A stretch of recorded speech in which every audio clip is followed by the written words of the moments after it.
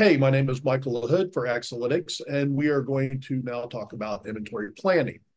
It's critical to note that the forecast disaggregation and the forecast consumption pieces must be completed in order to do your inventory plan. And also, if you have any inventory policies, they need to be set up ahead of time. So let's jump right into inventory planning. So as Matt discussed, the policies can be applied based on your ABC XYZ criteria. And if you'll notice, at an inventory planning level, we are planning at a DC/product level. So we're looking at the California DC product 2 for scenario 1, and it defaults to a 97% service level demand variability. As Matt showed, we can also override this if we want. Now you'll notice that there are numerous parameters that we can change and modify here in our inventory planning at a DC product level in order to plan each product best at that distribution center. So one of the things we can do is, if you notice, the inventory is kind of all over the place. If we did have a frozen period horizon that we were not able to order in, so let's say we set this to 12 periods, which would be 2.5 months. However, we have set a global policy that we're not going to honor this. But let's say for this DC product combination, we do need to honor this. So we're going to go change this to yes. And you notice that as soon as we run out of inventory, Anaplan starts to show our shortfall. If we scroll a little bit farther down, we can actually see our shortfall start in week 36, and it accumulates until we are able to reorder inventory. And then you'll notice that we now have back on track. So let's just set this back to 0, and we'll go back to our global policy. The second thing that we can control, Anaplan defaults to ordering 1 unit. The companies typically would not order just 1 unit. So we are allowed to, or we can set an order multiple.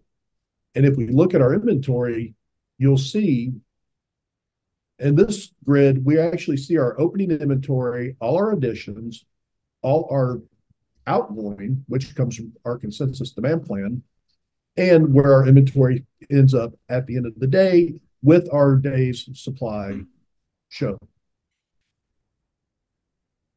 But if you notice in our simulated receipts, our inventory is really kind of bouncing everywhere because we don't have any kind of order multiples in place. So let's say we're going to require an order be at least 1,000 units or in multiples of 1,000, and we want to require an order of 10,000 at any given time. So you saw how it shifted our inventory and changed the way our inventory is now coming in.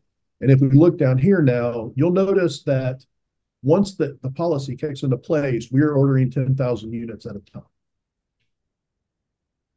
Now, if we were to change our service level, so let's say we change this to 99%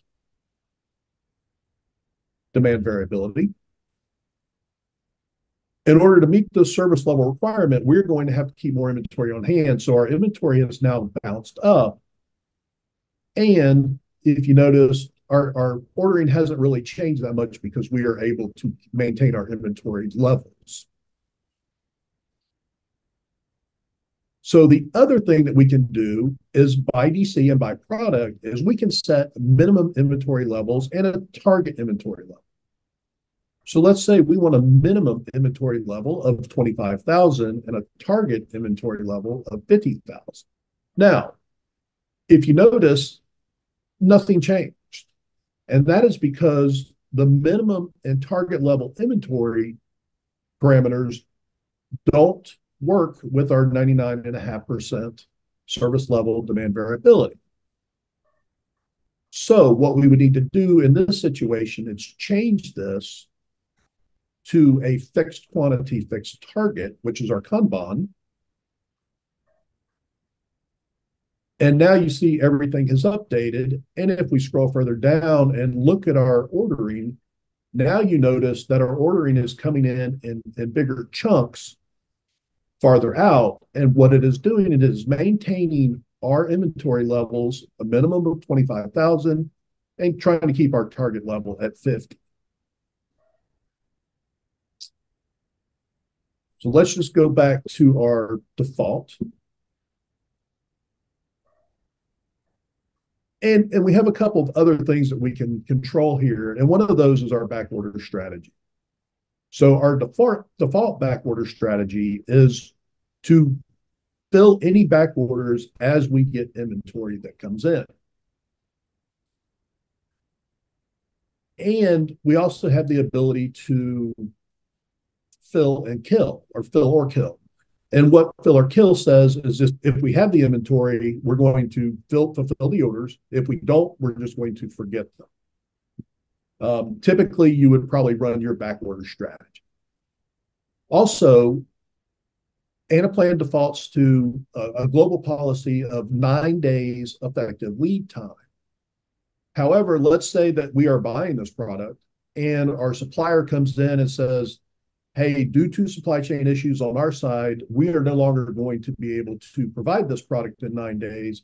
It is now going to take us 90 days.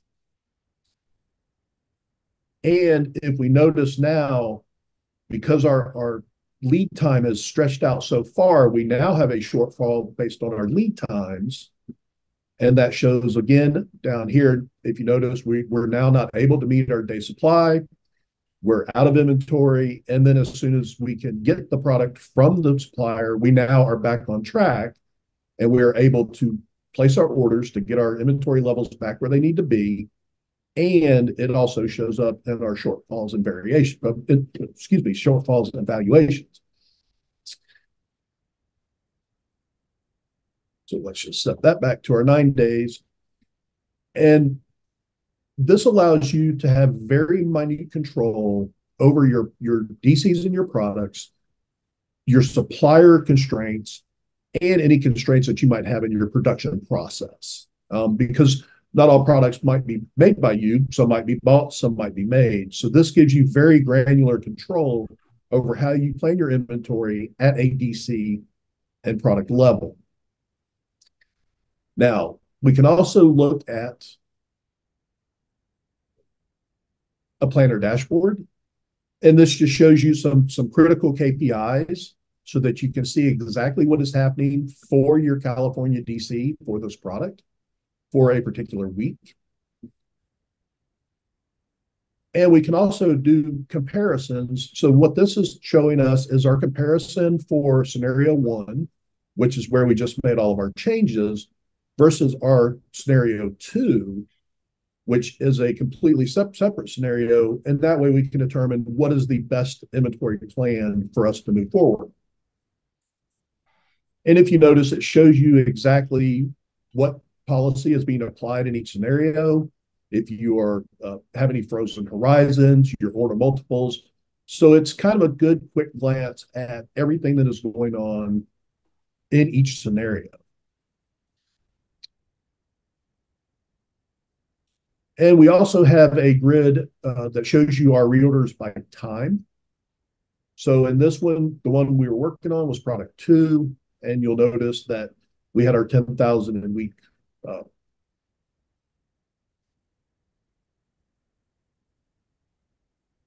in week 32, or sorry, week 31. And this will show you how all your future orders will be coming in. And then last but not least, we have a reorder page that shows exactly when our next order will be coming in. So for product 2, our next reorder was week 31, FY23.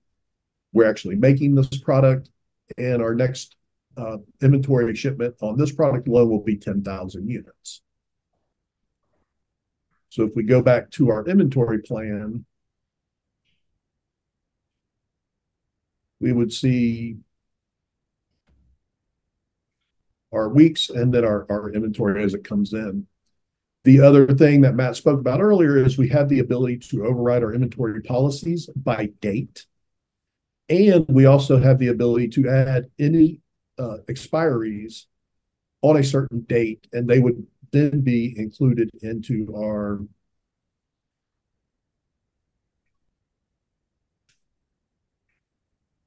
it'll take you just a minute to update.